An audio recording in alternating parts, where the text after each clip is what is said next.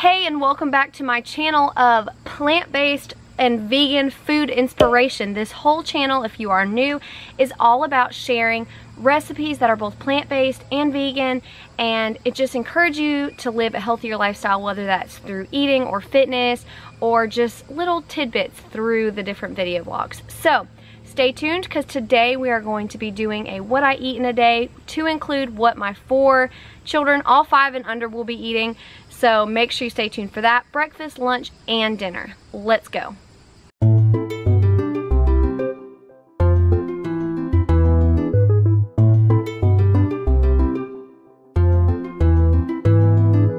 This vanilla and blueberry oatmeal, protein oatmeal, has become a staple in our house. Everyone absolutely loves it, and we actually serve it cold. So the protein powder that I'm adding is actually by Shakeology. I love this one because of all of the added superfoods. So this has bilberry, maca root, maitake mushrooms, pomegranate, quinoa, moringa leaf. So there's tons of different added superfoods there, and the protein blend is not just like a pea isolate. It has chia, pea, sacha inchi, flax, quinoa, rice oats, so it's got so much good stuff in it. I'm typically not the biggest fan of protein supplements like this, but I really feel like this is more of like a superfood supplement. So anyway, the next thing I like to add is ground flaxseed. And to make these ground flaxseed, I simply just take actual whole flax seeds and I just put them in a coffee grinder and grind them up, pulse it a few seconds. Don't over pulse it, because it can actually start turning into like a butter, and it'll release all those oils within the seed. But anyway, I just will do this, and then I'll just put it in a glass mason jar, and I keep it in the freezer so that it lasts longer. And then I add this to salads, to smoothies, to oatmeal, whatever. So the next thing I like to add is hemp seeds, just to get, again, more protein and extra fiber. A little bit of cinnamon. This is good for inflammation and lowering your blood sugar level. So the next thing I'm going to do is just load it up with some blueberries, which are rich in antioxidants and some more fiber as well. And then we're just going to top this off with whatever your favorite nut milk is. I used almond milk today. It's not actually necessary to, sometimes I actually use water, because my protein powder actually has stevia as a sweetener, so I don't really feel like there's a lack of flavor. Plus, you actually can use oats to make oat milk. So if you just let this sit for a little bit, it gets creamy anyway, so it's not necessary to use milk. I just out of habit. Anyway, this is a great breakfast because it is going to give you the energy that you need through the day by giving you those slow release carbs, that is the oatmeal, and you're going to also get protein, tons of protein here because of the oats as well as the added protein powder. And that's going to give you that sustainable satiation, so you're going to feel full for a long time, as well as because of the fats from the hemp and the fats from the flax. So yeah, this is a great way to start your day, and we just served this up with some more frozen blueberries as well as some frozen cherries, and that was our breakfast. If you're a mom of small children, I highly recommend researching baby-led weaning. This is something that I did with the twins, and I don't really want to get into all the details of that here, but I definitely encourage you to research that. It is very frustrating sometimes letting your kids eat on their own, but it's really good for them. It helps them to really understand when they're full. It also will help with their coordination, and if you have a child that's going to be more of a picky eater, this really will help them. Sometimes one of the twins, Rosie, she will literally push a spoon away and not want to eat anything, but if I just set everything up in front of her, it becomes like this fun game for her, and she will eat everything. So I highly encourage you to just let your kids enjoy and explore eating. 1, 2, 3, 4, and 4. Yum.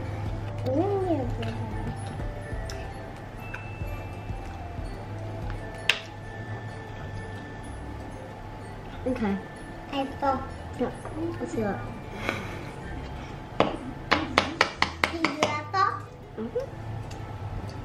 It's just that I ate 2 already. Was that a good breakfast? Look at you. Look. Look at you. Look how dirty you are. Look at you. Let's get you cleaned off.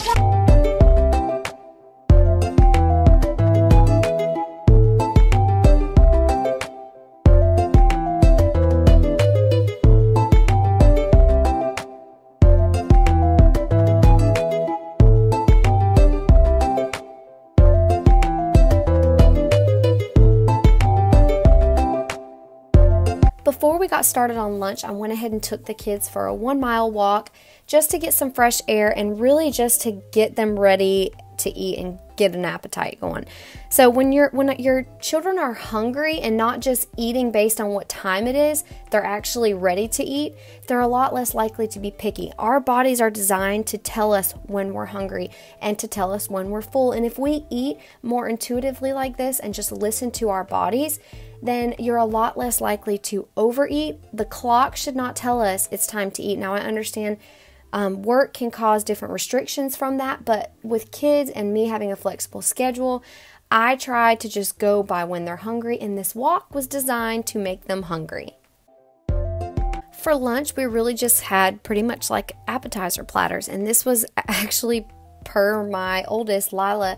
This was her request. I said, "What do you want for lunch?" She said, "Can we just have snacks for lunch?" And I was like, "Great, sounds good." So to get started, I just made quick hummus. I only used 1 jar of hummus, so it's not going to get as smooth as I normally would like it to get, but when I was making large batches of hummus, I noticed it was getting wasted. So all I did was added a can of chickpeas. I threw in a red bell pepper, a little bit of garlic powder, some lemon juice, a little bit of salt, and then I reserved some of the liquid from the can of chickpeas, and then I just added that just to thin it out, and that made a really quick and delicious hummus that the kids actually all enjoyed. Well, Emmy did not enjoy it. Everybody else did. But anyway, so we had hummus and we had carrots to dip in the hummus. I did slice up a banana and I put some peanut butter as well as some chia seeds on that, or black sprinkles. That was actually a trick my friend Brittany told me about. And we had cherries and blackberries and raspberries, and the twins actually ate a few of the chickpeas that I took out before I blended the hummus. And that was our lunch. What is it? Did you drop one? I'm just swallowing. Here you go.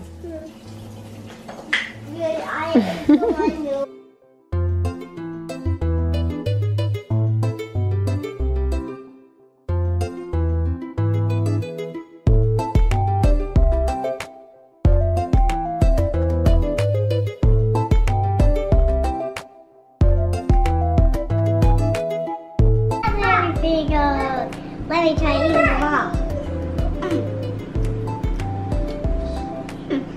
Some raspberries. Oh.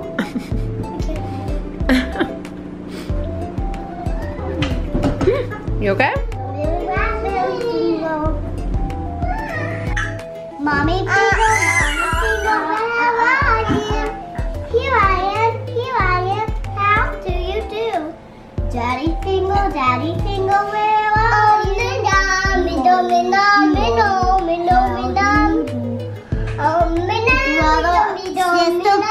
Sister Fingal, how do you do?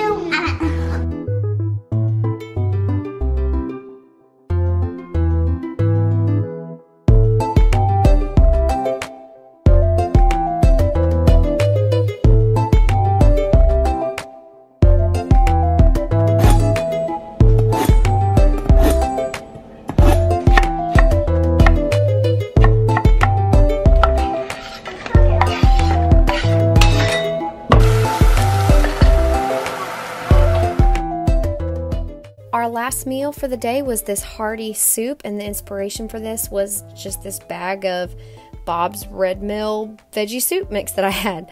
So I went ahead and sauteed up some mushrooms and onions and caramelized them really good for that depth of flavor.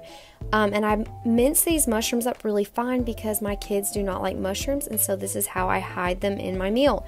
So anyway, once I had the onions and mushrooms nice and caramelized, I just added in some garlic until it was fragrant. And then I added in the soup mix. And this soup mix actually has green split peas, yellow split peas, barley, lentils, and vegetable pasta. So then at that point, all I did was covered it in water, added a can of tomatoes, and added in my seasoning. The seasoning blend that I used was just the McCormick Montreal chicken. I do like the Montreal steak as well.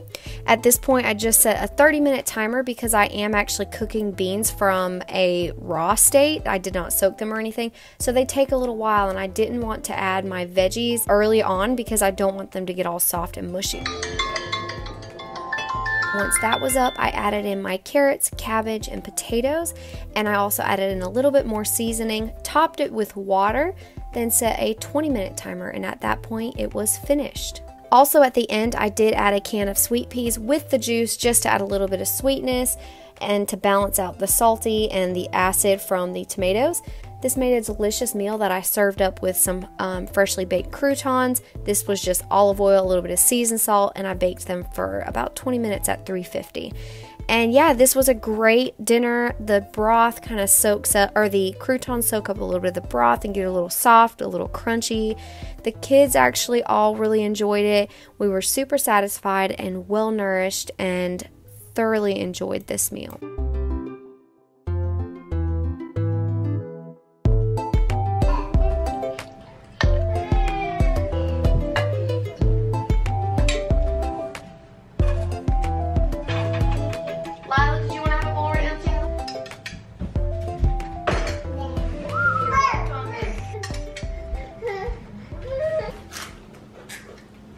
Is it good?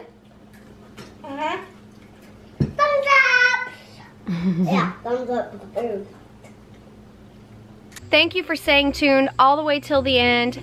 I post videos every Wednesday, so be sure to subscribe. It's free to subscribe. Hit the bell, that way you'll be notified when I post another video. And help me out with this, guys. If you are liking the content, make sure you're subscribing, because I am really trying hard to meet my 1,000 subscriber mark.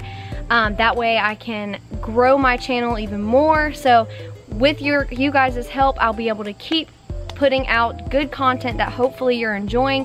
If you have any recommendations on content you'd like to see, make sure you drop that in the comments below as well. And I'll see you guys next Wednesday.